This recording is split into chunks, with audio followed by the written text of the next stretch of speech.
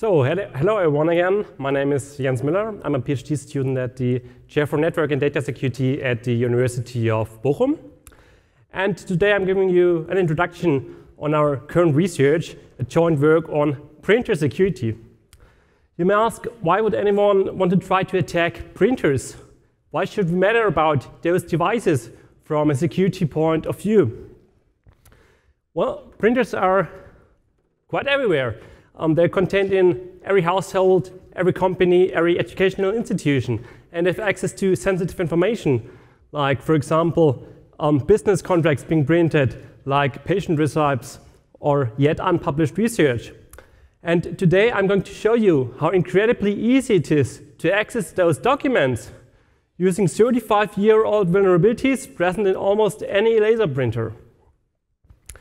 Okay, here's an outline of today's talk. First, I need to give you some technical background information so you get a better understanding of the attacks to follow. Then I'm going to show you an evaluation with 20 printers using our Python toolkit PRET. And then I'm going to show you how to adapt the attacks to areas beyond printers, like, for example, to websites. Okay, let's start with some technical backgrounds. What does it actually mean to print? If you want to print a document, you basically need to do two things. First, you need to choose a printer language, printer channel, excuse me. So a channel that is used to actually print the payload, like, for example, USB cable or one of various network printing protocols. And the second thing you need to do is to decide which printer language you use. So, for example, PostScript or PGL. So the language that actually contains the document being printed. And there are many proprietary languages, but PostScript and PGL are supported by almost any laser printer. That's why we focused our research on those languages. The important takeaway here is that the attacks are independent of the printing channel. So whenever the attacker is able to print, she can perform the attack. Okay, now let me give you a short introduction to PGL and PostScript. PGL, the printer job language, was developed by HP in the 90s, and it soon became a de facto standard language for print job control. Now what can you do with PGL? For example, you can set the paper size to A4 or set the number of copies.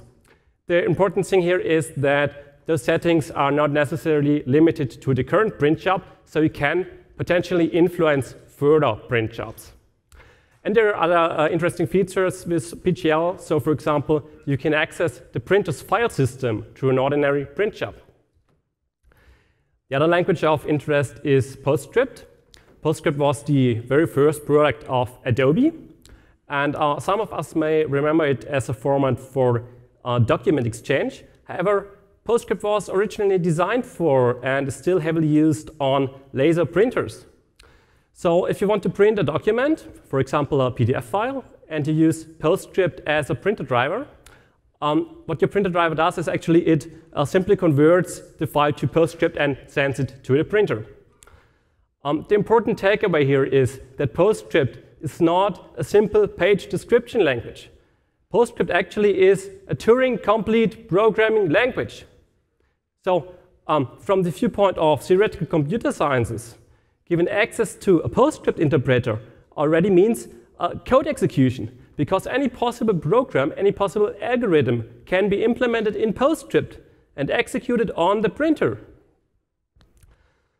Okay, now let me come to the attacks. Our methodology in finding attacks was to systematically collect already available information, for example, vulnerability reports on printers, and to systematically study the standards, PostScript and PGL, and look which features, which legitimate features of those languages are critical from a security point of view. Before coming to the attacks, I need to define 3 attacker models so you can see who is actually able to perform the attacks. Our first attacker model is the attacker with physical access to the device. It's quite a strong attacker model. However, ask yourself, is your department's copy room really always locked? Is your conference's printer really never ever unattended? Well, it's only a matter of seconds for an attacker to launch a malicious print job via USB cable or USB stick and therefore permanently infect the printer with, for example, PostScript malware. Our next attacker model is the attacker with TCP IP network access to the printer. Again, you may ask, who would connect his printer directly to the internet? Well, lots of people do. These are current numbers from Shodan, the search engine for devices. And Shodan currently categorizes about 34,000 computer systems out there as printers. Actually, it's a lot more, but consider an attacker who just wants to randomly target some printers, and she can use Shodan and find over 10,000 devices alone in the US. Our weakest attacker model is the web attacker. All she does is control the contents of a website, and she somehow manages to lure an employee within the same local area network than a printer to be attacked to her website. Now, she's able to execute JavaScript in the employee's web browser, and therefore trigger HTTP post requests to port 9100 of a network printer, and therefore again send PostScript files, for example, or any other print jobs, execute PostScript code on the printer. So the web attacker is able to perform all the attacks to follow. In other words, a malicious website can read your print jobs. OK, now let me give you some examples for the attacks. If you want to cause a simple denial of service attack, what always works is an infinite loop in PostScript. As said, PostScript is a programming language, and it's got all the constructs of a programming language, like loops. And by sending this single line of code to the printer, it tells the printer to do nothing forever and efficiently get stuck. So usually until the device is turned off and on again. Another example is bypassing protection mechanisms. Let's assume there is a system administrator, and he does his job very well, and he has set passwords everywhere. Even the printers are password protected. So our attacker wants to change some settings, but she can't. She doesn't know the password, right? What she can always do is, if she has got physical access to the device, she can simply press certain keys documented in the manual and therefore reset the device to factory defaults. OK, what is more interesting is that, for example, on HP printers, you can reset the device to factory defaults through ordinary print jobs. So by sending this line of PGL code to the printer, the device will reset itself and restore factory defaults, and therefore wipe out all protection mechanisms, like passwords, for example. Only with the ability to print. OK, here's another example for the manipulation of other users' print jobs. Remember, PostScript is a programming language, and one of the interesting features of PostScript is that you can override functions, operators of the language itself. And when a certain operator is now called in a subsequent print job, the attacker's version is executed. So this can be used, for example, to overlay arbitrary graphics, but also to replace text in a document of other users. For example, to introduce misspellings into the printouts of a certain user you don't like, or to lower the price in a sales agreement to be printed. And with the very same principle that you can hook into other users' print jobs and access the data, you can also capture print jobs since decades on every PostScript printer. In practice, there were some challenges actually we had to solve. For example, where do you store the captured print jobs? If the printer has got a hard disk, that's easy. We can use PostScript to access the hard disk and save the files there. Else, we need to define PostScript variables in memory and put the data in there. Later today, the attacker comes back and downloads the captured print jobs. OK, now let me give you an evaluation of the attacks. One problem actually was how to find enough test printers.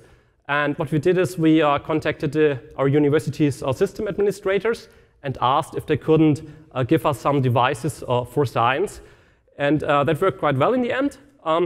We got 20 printers from 8 different manufacturers, and it may represent a good mixture of what is used in a typical university or office environment. OK, here are the evaluation results. We categorized the attacks into 4 classes. This is the denial of service class of attacks. On the left hand, you can see the printer manufacturer. And red always means the device is vulnerable. For example, the infinite loop with PostScript almost always works. But there are other possibilities to cause denial of service attacks, for example, using PostScript or PGL. And we were even able to cause physical damage to the printer on 8 devices because we could exceed the printer's possibility to accept new NVRAM values. Because the printer's NVRAM, like with all embedded devices, it only accepts a limited number of write cycles. But within a print shop, you can cause 1 write cycle, or you can cause within a large print shop 1,000,000 write cycles, and therefore destroy that unit. Okay, bypassing protection mechanisms work for about half of the devices, and for some devices even through ordinary print jobs. The manipulation of print jobs, like overlaying content, replaying text, also worked for most of the devices. Accessing the printer's NVRAM only worked for Brother-based devices. Accessing the file system only worked for 2 devices to access the complete file system. But on many devices, we had read and write access through ordinary print jobs using PostScript or PGL to certain directories only. This is not harmless because often you can find passwords in there, like for example the device password, but also the scan to email credentials, or IPsec and Wi-Fi pre-shared keys, and so on. So this may be a good example how to escalate into a network using the printer as a starting point. Capturing print jobs and credential disclosure attacks against PostScript and PGL also worked for various devices. Okay, now let me give you an introduction to PRET. Our print exploitation toolkit is a Python software that easily allows you to automate the attacks. It's released under the GPL and available on GitHub. Now, what can you do with PRET? If you want to analyze your printer, you can type ls or 30 other commands, typical Unix-like commands. It is parsed by PRET, translated either to PostScript or PGL, and sent to port 9100 of a network printer. So you do not need to speak PostScript directly. You just type ls, and PRET does all the rest, translates it to a PostScript request, fetches the PostScript response, and finally displays the results of a file listing on the printer in a user-friendly manner. And the same with PGL. OK, now we thought, can we adapt the attacks to areas beyond printers? And this is pretty hard for PGL, because PGL is tightly bound to printers only. However, PostScript is used in various other areas too. For example, in the web. First, we thought, well, maybe let's have a look at PostScript to PDF conversion websites. So, because converting PostScript actually means interpreting, means executing PostScript on the web server. So there are not that many of those websites, but those that we found, most of them were vulnerable, at least to information disclosure attacks. OK, but the problem is more broad. We recently analyzed the top 100 online image converters, and we found half of them being vulnerable to the same attacks because they accepted EPS files. What is EPS now? EPS stands for Encapsulated PostScript, and it's commonly known as an vector image file format, but actually it just contains plain PostScript again. OK, now you may say, my website is safe, I don't convert any images, right?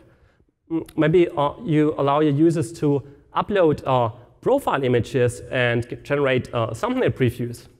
And then again, the framework that is used for image manipulation in the background, for example, ImageMagick, may again allow EPS code to be executed. So let me give you an example. Here is Dropbox. On Dropbox, you can upload EPS files, and they generate some preview image. If you generate a preview image, you must interpret the PostScript code, the EPS code. And what we have here in the thumbnail preview is a directory listing on the Dropbox server, and we can see it in the thumbnail preview. So this is not really a problem for Dropbox. We mailed with them, and they have some sandboxing around, and it's not the real file system that we see here. But not all websites have such extra layers of security. OK, now let me come to a conclusion. In the paper, we systematically analyzed PostScript and PGL, the printer languages, and we found both of them, from the standards on from the implementations, to be insecure. And Actually, countermeasures are pretty much hard to apply because we only attacked the languages that are used for printing itself. So, for example, to capture print jobs, we only use legitimate features of the PostScript language. And we applied the attacks to different areas beyond printers, like to websites, for example. And further research may include having a deeper look at firmware updates, because it is common in the printing industry to deploy firmware updates as documents that are printed. Also, we may have a look at controlling the fax channel of MFPs through print jobs, through PCL commands, so the attacker gets access to the phone line, or adapting the attacks through 3D printers. Okay, let me come to the end of the talk. PRET, our Python tool to analyze, to pen test printers, is freely available. Test your printers, give me some feedback. And if you're more interested in the technical details, we've set up a wiki where all the attacks are explained in depth. Okay, do you have any questions? Let's thank the speaker.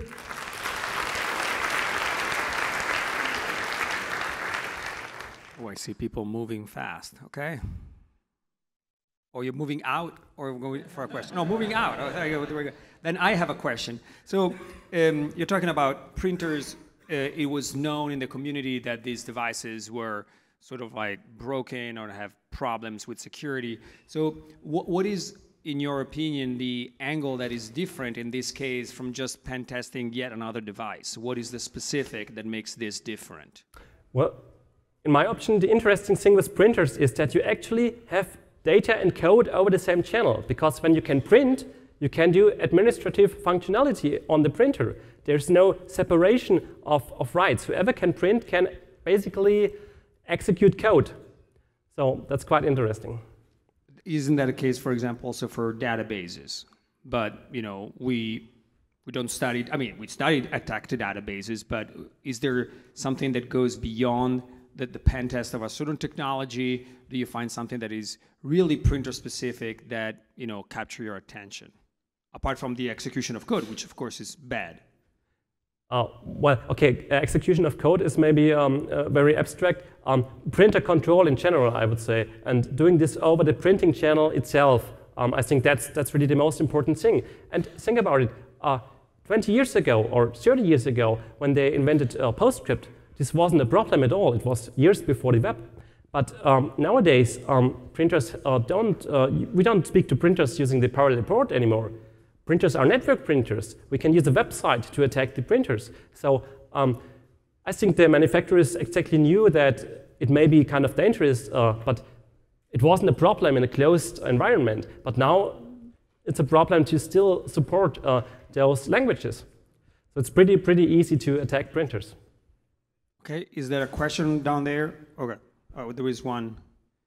Hi, John Criswell, University of Rochester. So one of the things I thought was interesting was the fact that you mentioned physical access. And I imagine it's a pretty hard problem to deal with printers, because you have to pick up the paper from the printer, right? Do you have any ideas on how that could realistically be solved?